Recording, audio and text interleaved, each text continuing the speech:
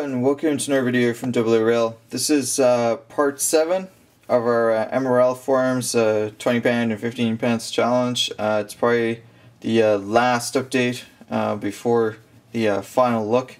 So let's take a quick look at the progress we've made. So what I have here in front of me is the finally printed or painted interior. You can see there all the seats have been painted red or kind of crimson color.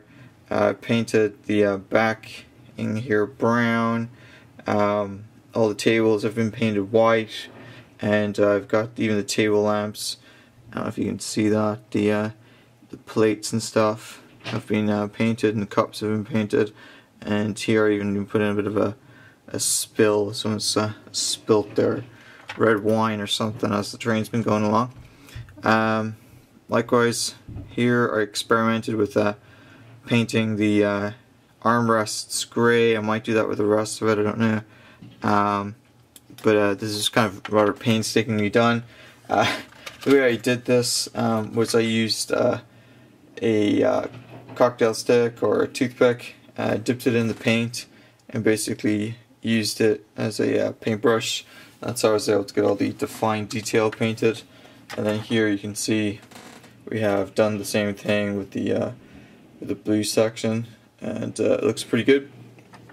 Knowing that, we finished all the paintwork, and got the transfers on, so you can see here the paint is done.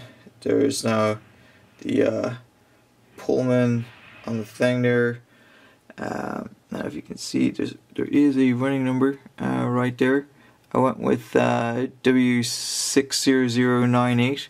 It's a little hard to get the camera to focus on that one. Flick it over. You can see it's got the Pullman, and it's got the running number right there as well. Yeah, it's kind of hard to see. It looks okay in real life, but getting the camera to focus on it, there you go. It's a little tricky. I also did the same thing for the other ends. So pick up the other ends. You can see we have that. We have the Pullman right there. I'm pretty happy with the transfers. They worked out pretty well. And again, I don't know if I can get the running number to show up there, but actually. It's down here. If I flick it over, you can see the same thing on the side. Where it says Pullman, and then down here we have the running number. Here it is W60099. The other one says 60098, and finally. We have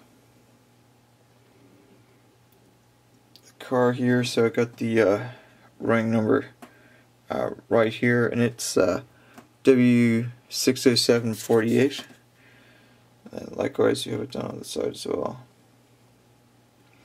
Alright, so the only thing I've left to do today is to weather them up and put it back together. So it was just a kind of a quick update, show you where it was going. Oh, I also put the metal wheels on the driving car. Alright, so I'm going to put it all back together and weather it up, and then we'll do a final update video later on Friday, and you can see it running on the layout as well.